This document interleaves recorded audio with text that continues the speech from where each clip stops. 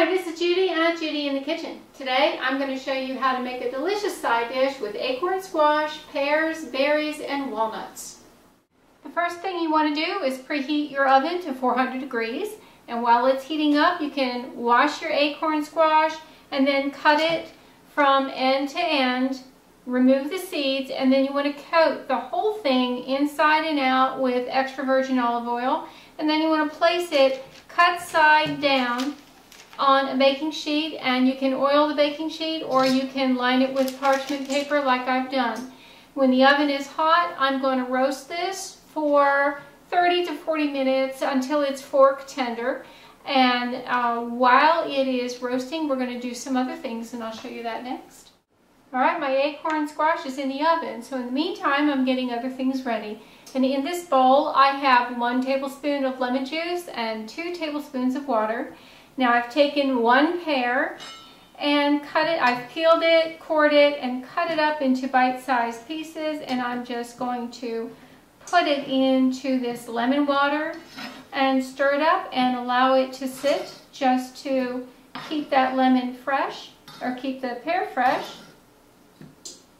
Keep it from turning as we're waiting. And this is not a step to skip because we're going to use this lemon water in the dish. Next, you want to get some berries ready, and this is really berries of your choice. Fresh is always best. I don't have fresh on hand, but I do have a frozen blend of mixed berries, cherries, strawberries, and such. So really you can use whatever you've got. I'm allowing these to thaw, and I'm just going to cut these into small pieces and just have them ready to go. And it's roughly a 1/4 cup. It's really not a whole lot. This is for the sake of adding a little bit of flavor and some color to your dish. And again, you can use whatever ones you like. Raspberries would give it a really nice strong flavor. I have strawberries, raspberry, blackberry in here, and a little cherry.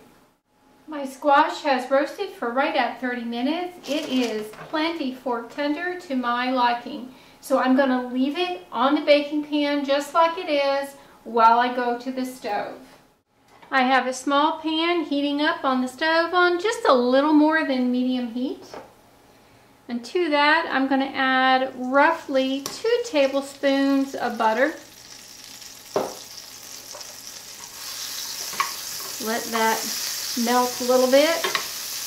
We don't even have to get it all the way melted if we don't want to take the time. Now you can see I have my pears, and I'm going to just add the pears and all of that lemon water to the pan. We're going to make a little bit of a sauce by doing this. Now that's going to come back to a boil pretty quickly. Now we want to add just a little bit of sweetener. I have some honey here, and I'm going to add just roughly 1 to 2 teaspoons of honey. Not a lot. You don't have to add it, but I think it really helps to enhance the dish.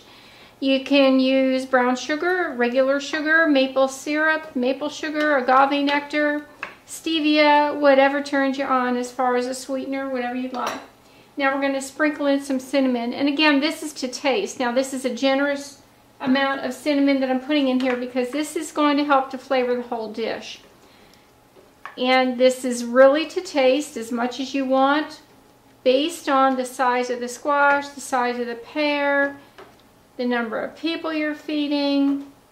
Now we want this to come to a boil and let that stew for just a little bit, and then just right toward the end I'm going to add a handful of walnuts that I've chopped up, and this little bit of fruit, that the berries and cherries that I had that I chopped up. I'm going to add those just right at the end with the walnuts. There we go. See, it's coming to a boil. Now I'm going to allow these to stew for roughly 2 to 3 minutes, somewhere in there, and then I'm going to take them off the heat and add the fruit and the walnuts, and I'll just allow that to sit while I go back to the squash. My pears have cooked right for 3 minutes. I've added the walnuts and the fruit to it, and I'm just taking it off the stove and just going to allow that to sit for a few minutes while I take the squash out of the shell.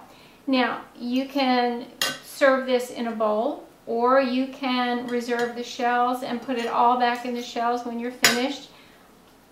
It can go either way. So as soon as we're done scooping the squash out of the shells, we'll show you where we go from there.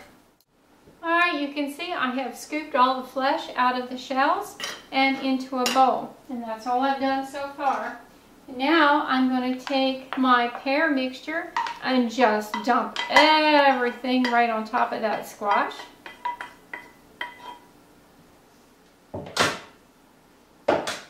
And then just toss it around, mix it up a little bit.